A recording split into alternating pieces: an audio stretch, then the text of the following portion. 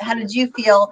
And I just, being in WWE and talking to many women who knew my story, they asked me so many questions about how did you deal with being a single mom and raising two girls and, going through the drug addictions and the alcohol and still having to, put on the face, whenever y'all were in public. And so there's a lot of people that were living the same life that wanted answers. And so I thought my book would be something that was real and truthful, and also a lot of love that I showed for Eddie.